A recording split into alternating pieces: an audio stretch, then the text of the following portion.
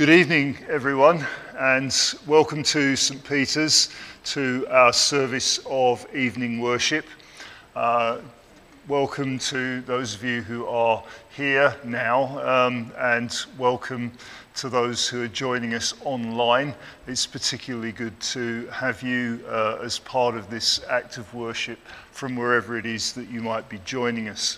And if you are following online, I'm told that the text of the service is also easily available via the church's website. So to get our service underway, I'm going to hand over to Karen to lead the first part of our prayers and liturgy. Thank you, Karen.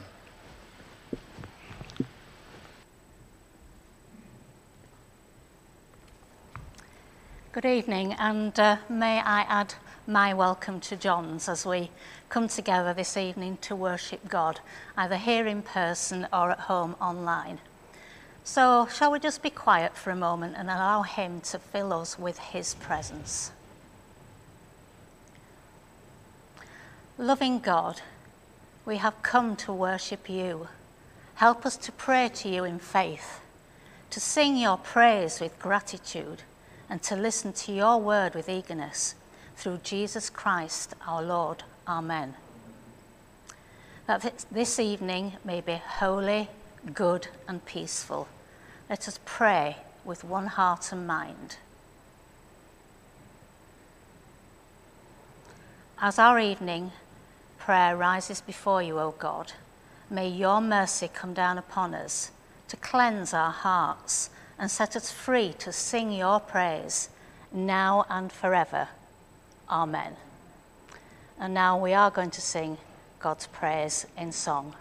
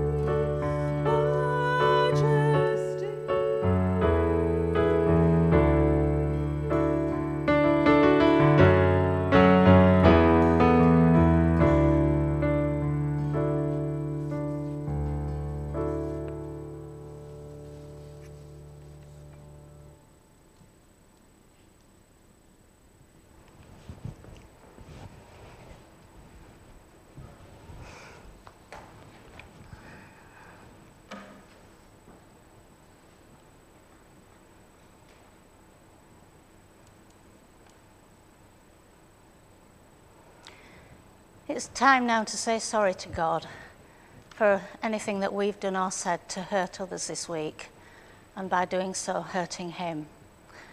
And also to let go of anything that we need to let go of. The Spirit of the Lord fills the world and knows our every word and deed. Let us then open ourselves to the Lord and confess our sins in penitence and faith. Lord God, our Maker and Redeemer, this is your world and we are your people. Come among us and save us. We have willfully misused your gifts of creation. Lord, be merciful. Forgive us our sin. We have seen the ill treatment of others and have not gone to their aid. Lord, be merciful. Forgive us our sin. We have condoned evil and dishonesty and failed to strive for justice. Lord, be merciful. Forgive us our sin. We have heard the good news of Christ, but have failed to share it with others. Lord, be merciful. Forgive us our sin. May God, who so loved the world so much that he sent his Son to be our Saviour, forgive us our sins and make us holy to serve him in the world, through Jesus Christ our Lord.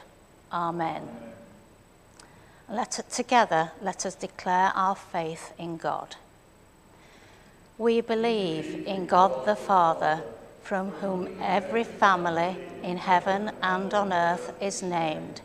We believe in God the Son, who lives in our hearts through faith and fills us with his love. We believe in God the Holy Spirit, who strengthens us with power from on high. We believe in one God, Father, Son, and Holy Spirit. Amen. And Cynthia will now bring us our Old Testament reading.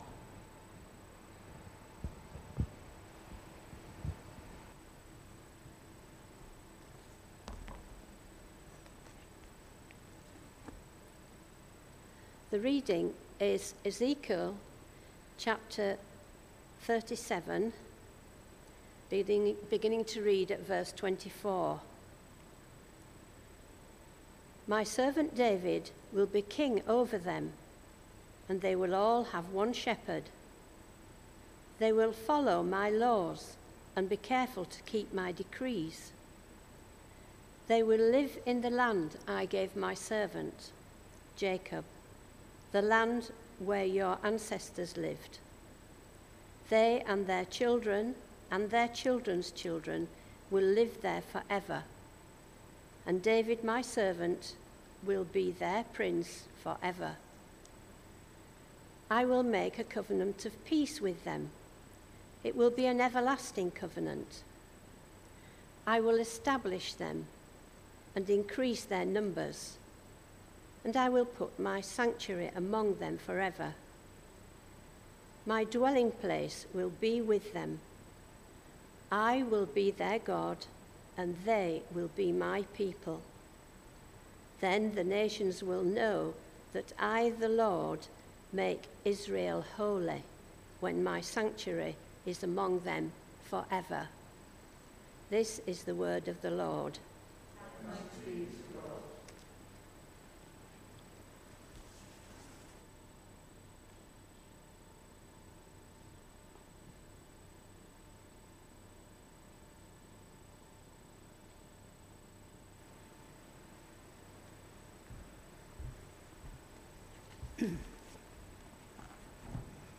Our second reading is from the New Testament, from the book of Acts, chapter 12. Peter's miraculous escape from prison. It was about this time that King Herod arrested some who belonged to the church, intending to persecute them. He had James, the brother of John, put to death with the sword. When he saw that this met with approval among the Jews, he proceeded to seize Peter also. This happened during the festival of unleavened bread. After arresting him, he put him in prison, handing him over to be guarded by 4 squads of 4 soldiers each. Herod intended to bring him out for public trial after the Passover. So Peter was kept in prison, but the church was earnestly praying to God for him. The night before Herod was to bring him to trial, Peter was sleeping between 2 soldiers, bound with 2 chains, and sentries stood guard at the entrance. Suddenly, an angel of the Lord appeared, and a light shone in the cell. He struck Peter on the side and woke him up. "Quick, get up," he said, and the chains fell off Peter's wrists. Then the angel said to him, "Put on your clothes and sandals," and Peter did so. "Wrap your cloak around you and follow me," the angel told him. Peter followed him out of the prison, but he had no idea that what the angel was doing was really happening. He thought he was seeing a vision. They passed the 1st and 2nd guards and came to the iron gate leading to the city. It opened for them by itself, and they went through it. When they had walked the length of one street, suddenly the angel left him. Then Peter came to himself and said, "Now I know without a doubt that the Lord has sent his angel and rescued me from Herod's clutches and from everything the Jewish people were hoping would happen." When this had dawned on him, he went to the house of Mary, the mother of John, also called Mark, where many people had gathered and were praying. Peter knocked at the outer entrance, and a servant named Rhoda came to answer the door. When she recognized Peter's voice, she was so overjoyed, she ran back without opening it and exclaimed, "Peter is at the door." "You're out of your mind," they told her. When she kept insisting that it was so, they said, "It must be his angel." But Peter kept on knocking, and when they opened the door and saw him, they were astonished. Peter motioned with his hand for them to be quiet and described how the Lord had brought him out of prison. "Tell James and the other brothers and sisters about this," he said, and then he left for another place. In the morning, there was no small commotion among the soldiers as to what had become of Peter. After Herod had a thorough search made for him and did not find him, he cross-examined the guards and ordered that they be executed. This is the word of the Lord. Thanks be to God.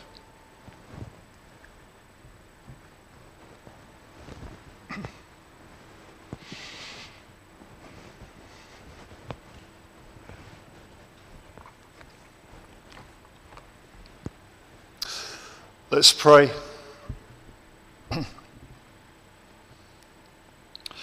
Heavenly Father, we thank you for your word, and we thank you for what we read there, and pray that these things which were written down so long ago may continue to speak to us now and show us how in our lives we may draw closer to you. We ask this in the name of Jesus Christ our Lord. Amen.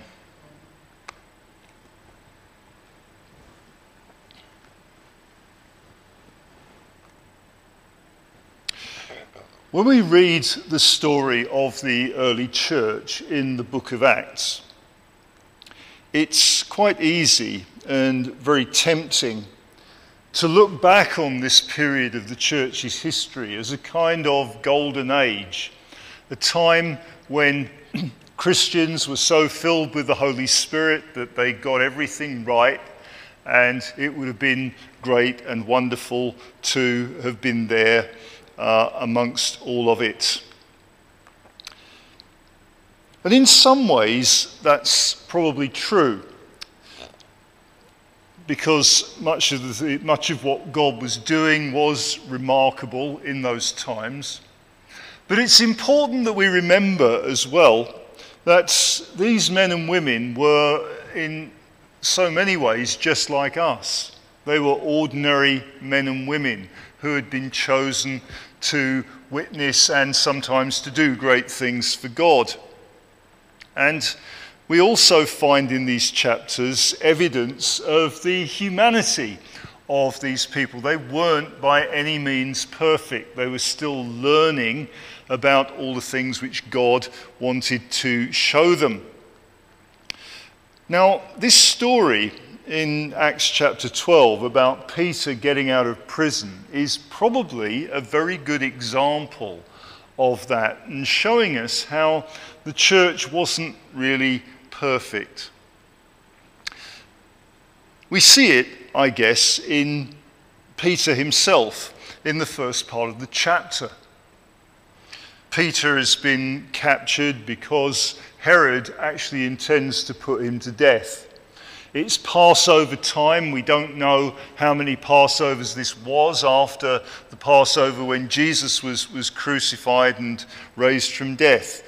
Probably several years at least, if not quite a few years. But this is an important time.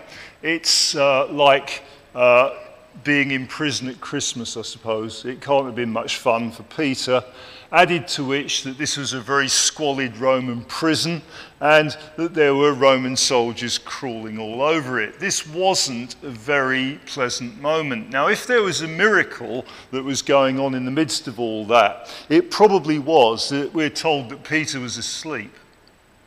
He was sleeping very soundly, despite the fact that the prison was crawling with Roman soldiers and that he was probably going to die the next day. I'm not sure if I knew that I was going to die tomorrow, I would be sleeping very soundly in the way that Peter was. But we've heard what happens, that it's while he's asleep, it's in the middle of the night, that an angel appears in the prison and rouses him from his sleep and says, "Come on, we need to go. Put your cloak round you, we're going into Jerusalem." And so Peter does what the angel says, finds that the chains that he's been chained up in just fall off, and out he goes. But we're told he didn't think that what was happening to him was real. He thought that this was all happening to him in a trance or a vision.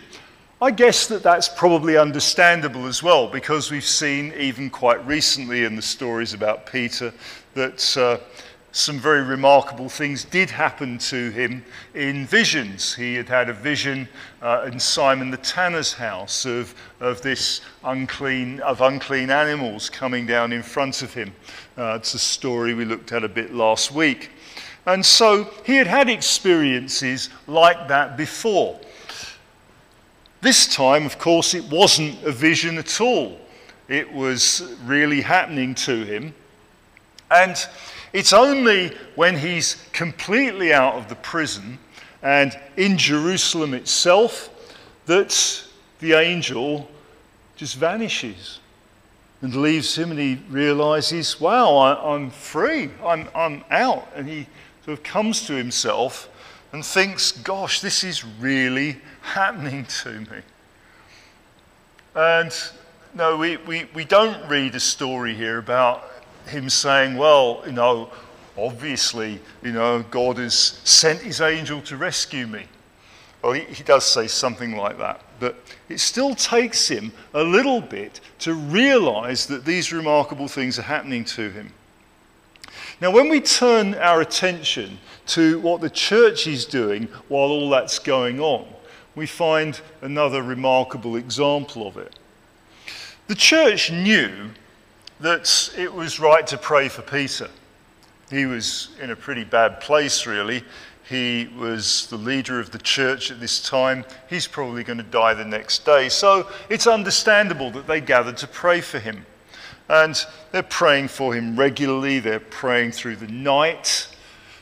Their commitment is in many ways commendable. But then, of course, Peter goes to the house where they're meeting and praying, knocks on the door and asks to be let in.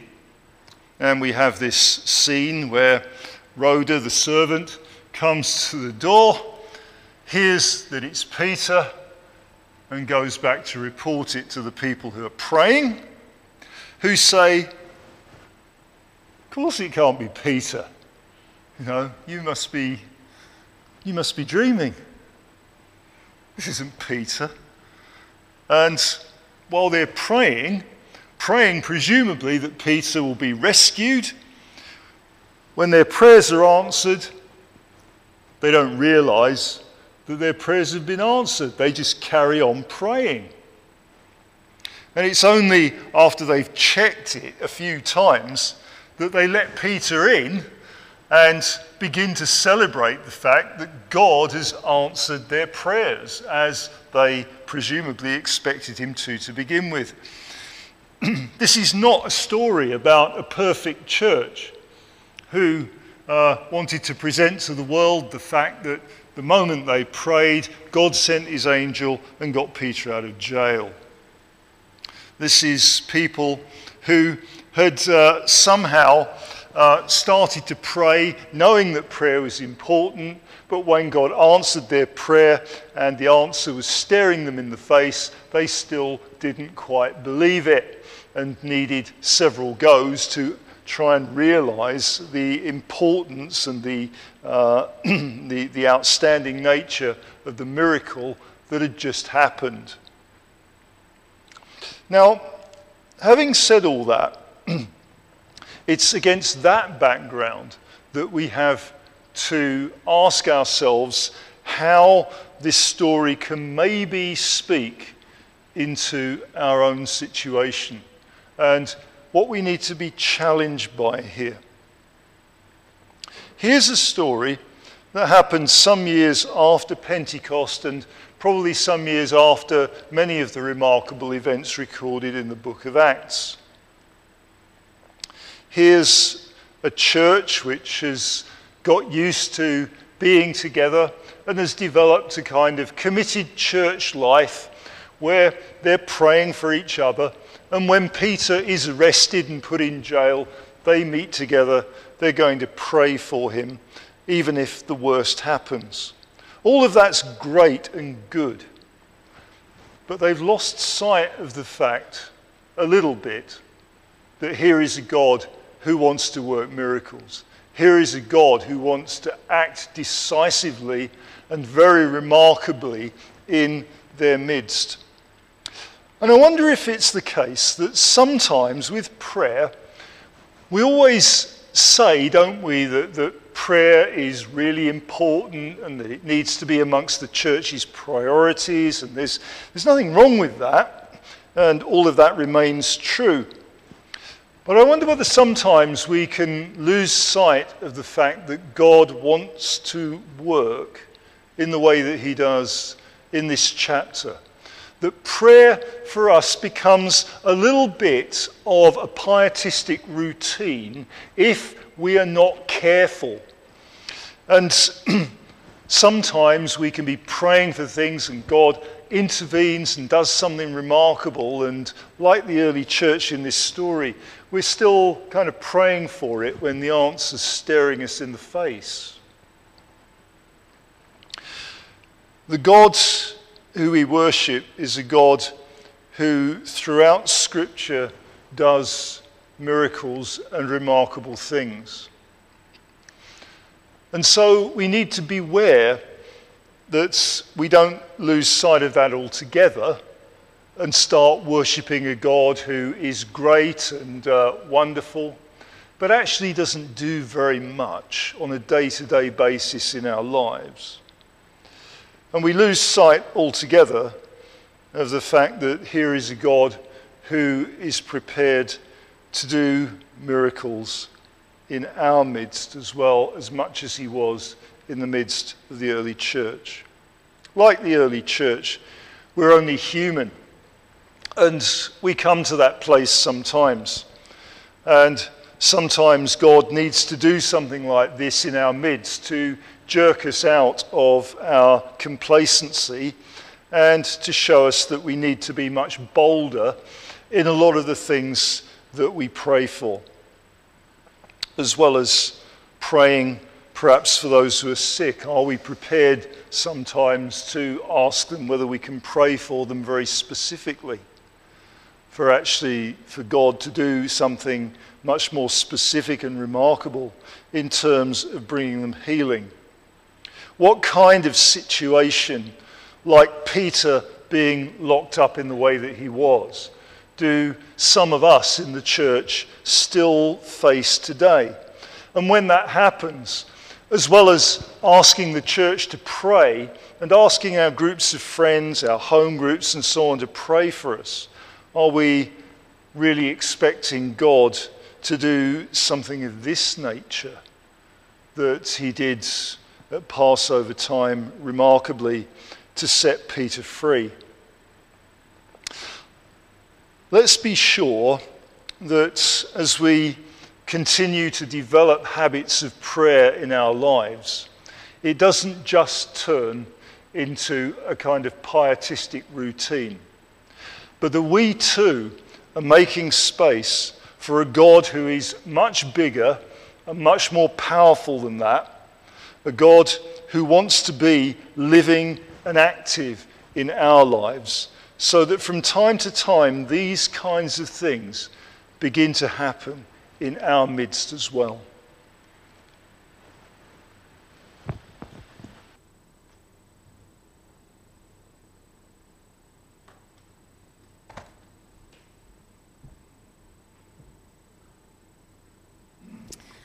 So let's pray together.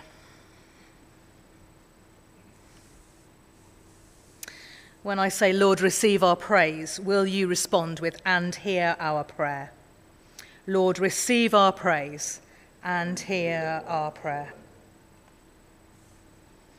Heavenly Father, we thank you that you are that powerful and almighty God who can work miracles amongst us. As we come before you now in prayer, we pray for the situations in our lives where we need to see your miracles. Build our faith in you, Father, during these days.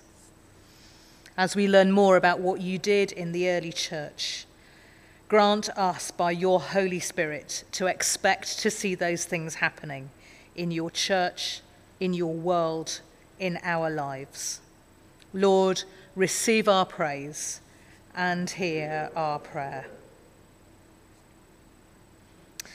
Lord, we pray for the church tonight. We pray for all those who have been given leadership responsibility. This weekend especially, we pray for those who are being ordained, particularly those ordained as priests, later than they might have expected. But we pray that your hand will be upon them and upon their future ministry within your church. We pray for all those who already have leadership responsibility in the church, for our archbishops and bishops, our vicars and other leaders, for those in the lay who have responsibility for leadership.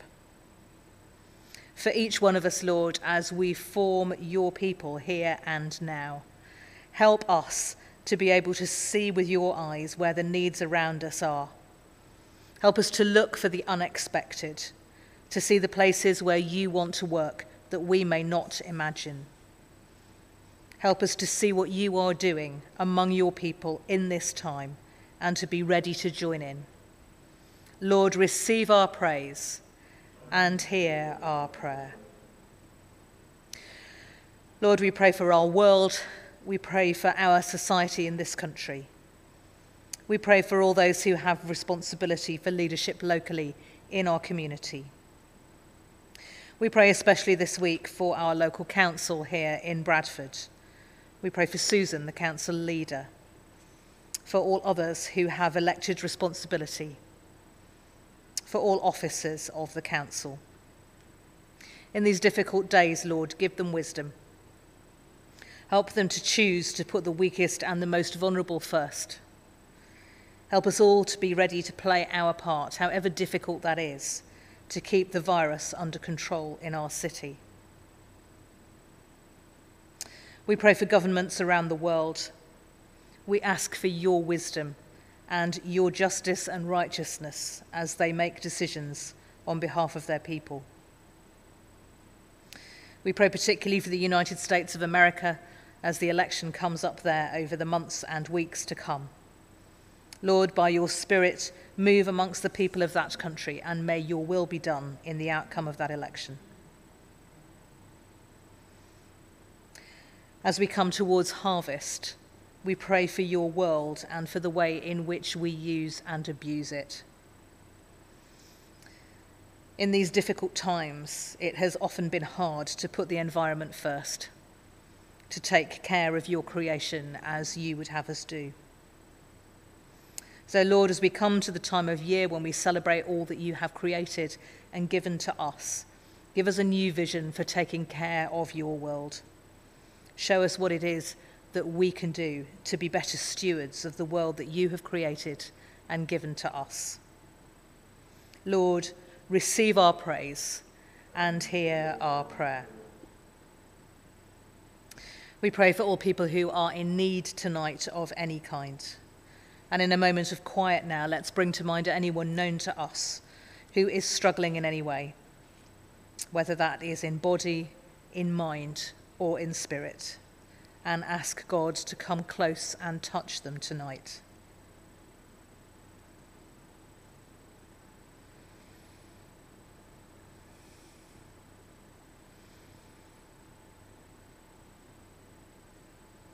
Lord, we leave these who we love and you love in your hands tonight. As we pray for them, make our wills eager to obey you and our hands ready to heal. Lord, receive our praise and hear our prayer. Lord of life, hear our prayer and make us one in heart and mind to serve you with joy forever. Amen.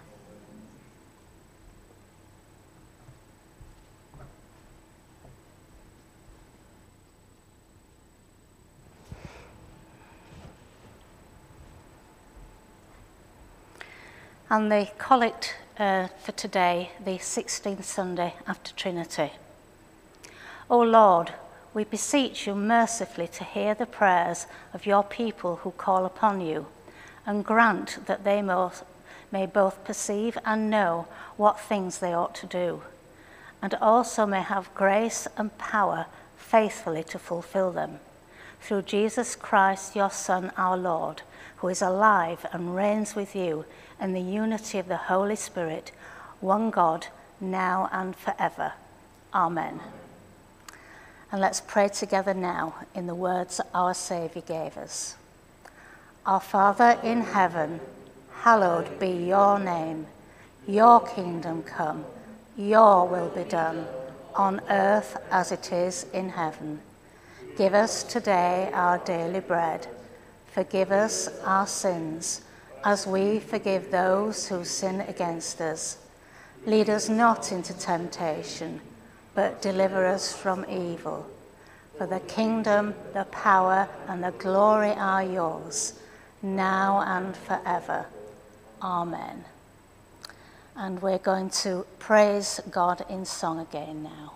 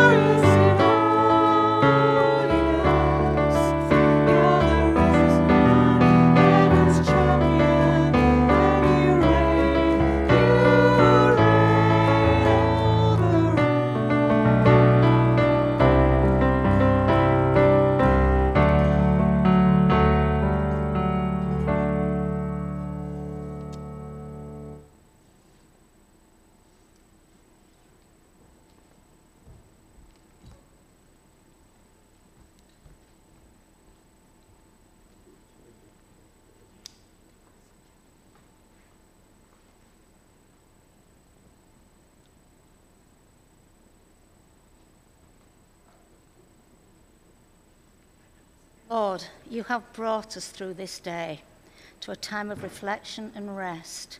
Calm us and give us your peace to refresh us. Keep us close to Christ, that we may be closer to one another because of his perfect love. In his name we pray, the Almighty and merciful Lord, Father, Son, and Holy Spirit, bless us and keep us. Amen. And the grace of our Lord Jesus Christ, the love of God, and the fellowship of the Holy Spirit be with us all evermore. Amen. Let us bless the Lord. Thanks be to God. Amen.